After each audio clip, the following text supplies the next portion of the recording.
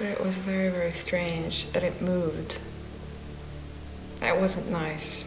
That's the only thing I remember. It was not nice. It was not there to cheer me up, that's for sure.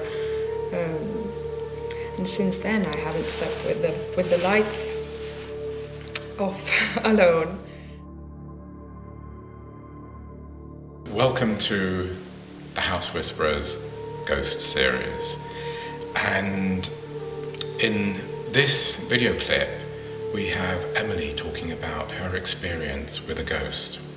She doesn't like them, and she still doesn't like them, and she still sleeps with the lights on. So let's have a listen to what she has to say about her first and only experience with the paranormal. It was my second year at boarding school. I was 16 at the time, and it was my first and last, hopefully, interaction with a ghost. And it was my second year, and I was staying with a friend, so we were sharing a room together, and we switched room from before we slept in the smaller house, but now we moved into the main house, and it was very strange. It was one night we were going to bed, and I just couldn't fall asleep, and then all of a sudden I was just looking. It was dark in the room, and I was just looking out, and all of a sudden I see this bright light in front of me. And it was really weird because I was like, oh my god, I think my mind is probably playing tricks with me. And so I was closing my eyes because I'm a very scared person, to be honest. So I was like, oh, my mind is playing a trick with me. And so I closed my eyes. And but I had this sudden fear that, you know, it didn't feel like normal, just I wanted to know what it was. So I opened my eyes again, and there it was, and it had moved closer to me, and it was like kind of a shape. It was a light and a shape of a human. You could feel it was human, kind of. And I got really scared, and I was like, oh my god, I can't look. And then again I was like, I need to check again. And then I opened my eyes, and it was, what do you call it, hovering over my bed. And then I got so scared, so I rolled out of bed and ran into to the next room, to the girl that I wasn't that close with, and I started crying, and I just cried and cried and cried. She was like, what has happened? What happened? What happened? And I couldn't tell her because I thought, you know, she's gonna think I'm totally crazy. So I was like, oh, I had a bad dream. But then 2 years later, and I switched room, and I was sleeping alone. I think it was Halloween. We were supposed to tell these ghost stories to the younger girls at boarding school, and everybody started telling their stories and blah blah blah, and you know, everyone made up their stories. Besides this one girl that all of a sudden she starts telling the story about what happened to her at the school.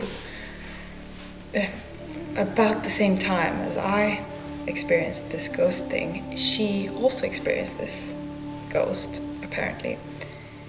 And she starts with, you know, oh, I was going into my twin sister's bed, and I didn't want to sleep alone, and I couldn't fall asleep, and all of a sudden I see this light that comes towards me, and she's not a superstitious girl, so I was like freaking out because I never told anyone about it. So I was thinking, okay, I'm gonna listen to this, not say anything, you know, until she's done. And I listened, and then she told the exact same story, and she had the exact same experience that I did. So she was like, and I think it was a little girl or something, but she was hovering maybe 1 meter above the floor, and that was exactly the same thing I experienced. And she got really, really frightened when she saw it, and then I just knew she saw the exact same thing that I did. And after that, I was like, oh my God, I saw the exact same thing. And everybody was like, all right, you guys, stop that, you know, nobody wants to know. But since then, I knew what I saw was real, and it wasn't just in my head. And since then, I've been very aware of the people around me, and not just real people. It was hovering above my bed. And it was a weird part, because if you have something in your eye, or you're imagining something, it doesn't really, or if you have a light, you've been looking into a light and then you close your eyes, it's always the same size, you know? But that was the weird thing, it wasn't the same size. First I saw it from afar, and then it just got bigger and bigger, and then all of a sudden it was above me. So it wasn't me, you know, I was trying to look there, but when I opened my eyes, it was above me, and it was really, really strange. It was a very strange feeling, because I've never been that scared in my entire life. Did you get a sense of who it was, why it was there, what it was trying to maybe communicate with you? I mean, I heard the story, there is a story about this girl, because the house that I moved to is the main house of the old school, so it's the main building that has always been there, and so it's probably been there for a really long time. But there was this young girl, what I've heard before and after, that this girl hung herself. She in that house, a young girl. She wasn't more than, I don't know, she was maybe 10 or something. A really horrible story. But as I think about that, I always think like, oh, I shouldn't believe that, because I'm just gonna get scared, you know. But at the same time, it was very, I think that could have been her. I don't know, I think so. But when you first saw this ghost, did it feel like a male energy or a female energy? I don't know, because I was so focused of getting out of there, kind of, so I didn't really, I don't know, to be honest. I don't know if it was female or male. I don't think but she thought it was female, so I might have made up that in my mind afterwards, maybe, because I heard it from her, but I don't think at the time I thought about it, or I don't know.